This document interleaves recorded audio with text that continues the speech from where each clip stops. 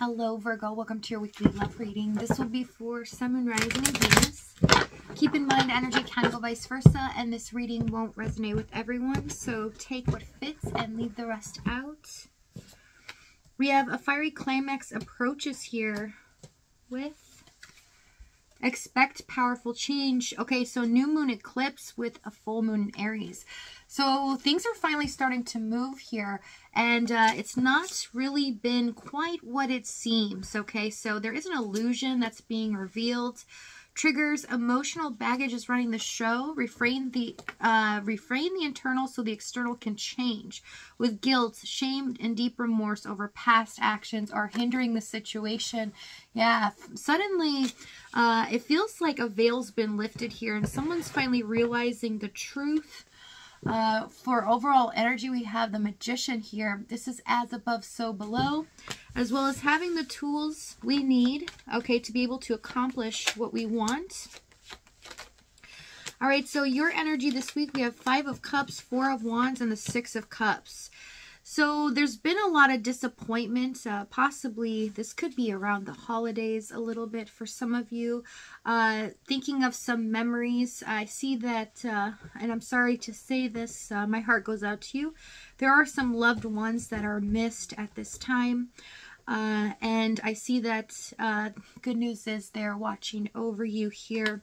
But you are feeling an energy or a presence where you feel as if things have just not gone your way. Things seem a little unstable, and you feel like, you know, things could be better. I do see, though, with the 4 of Wands, there is a sweet surprise in store for you here where something from the past comes back around, or there is a message here from the universe that brings you peace and understanding.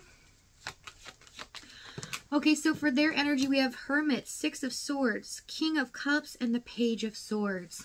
So I see that they have been doing some hard work when it comes to really understanding their emotions, as well as some things that have kept them stuck for quite a while. A belief system that really kept them going through life, but also inhibited them in many ways. And they're seeing now, it's almost this enlightenment period, that how they are, or how they were thinking about life in general and love, is not the right way. And because they know this understanding now, it's almost like knowledge is power. They're seeing that now that they have this, they're responsible to change. And they're seeing things very different, as well as wanting to really dive into their emotions more.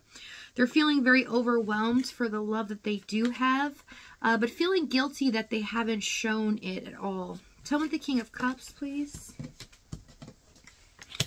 5 of Wands. Yeah, they've had this inner conflict, okay, for a long time, where they felt like their feelings didn't matter. They shouldn't be feeling anything. They should just suck everything up. Emotions are nonsensical. There's no reason to deal with them. And it stems from some things or some past traumas that they've been through, feeling like they couldn't express their emotions, or when they did, no one really cared about them. Queen of Pentacles, 8 of Wands, and the Ace of Wands with Ace of Cups. So I see you were the catalyst here. You changed their viewpoint on love, as well as you tugged at their heartstrings like no one else. They never really thought that they would see importance in emotions, or really giving into them, right? Following their heart. But you changed their mindset here. You got them to see that there is value in really getting closer with someone and being vulnerable, opening up. Tell me this Queen of Pentacles. This is quite powerful here. Devil, 8 of Swords. Yeah, you got them to see their own triggers, emotional baggage, things that kept them stuck for a very long time. You got them to see the light of day here. But what I see is during this connection, you had no clue, because how they were treating you was kind of all over the place. sometimes they could really be in this energy of positivity, and then the next minute they're definitely down in the dumps, and it felt like they were disinterested in you and this connection.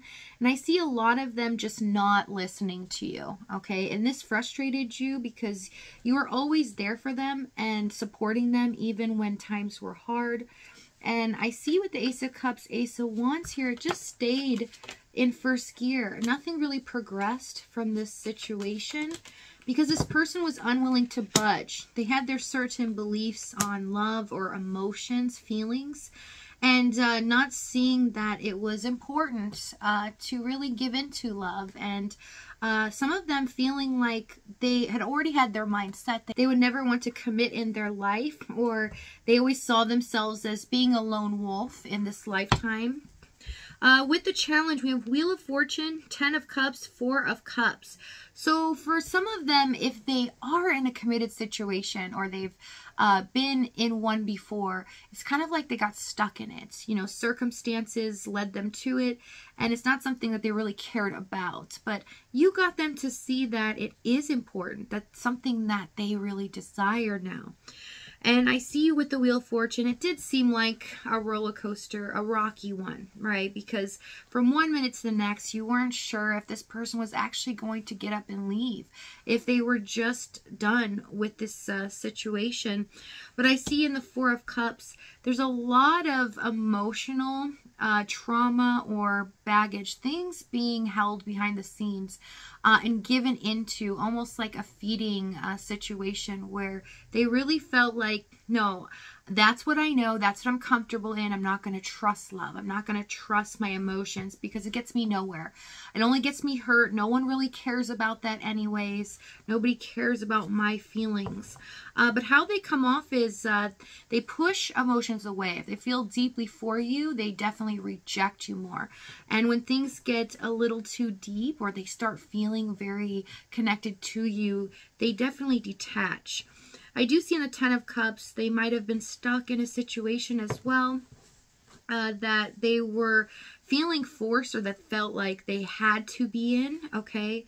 But they didn't really see love and relationships as something to be desired, but you really did take them by surprise here. But I see that they couldn't detach.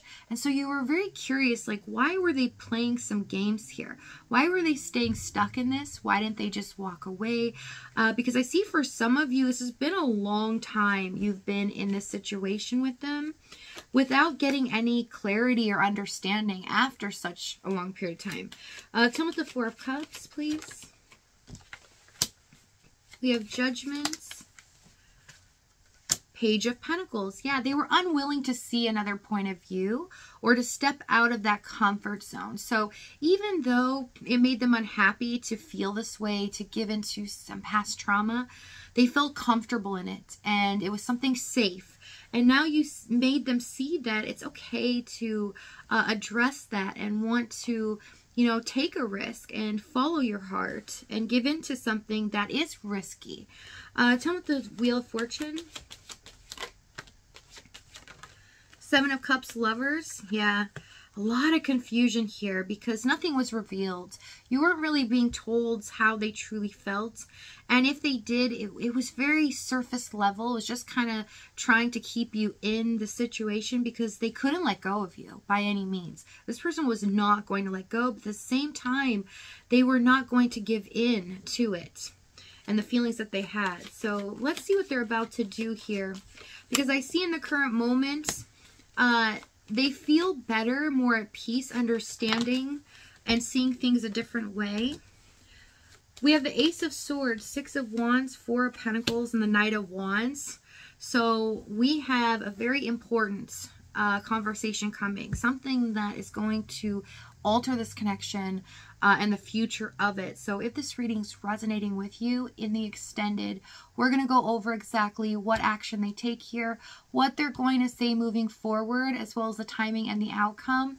If this is your last stop, though, thank you so much for joining me. I love you guys, and I'll see you next time.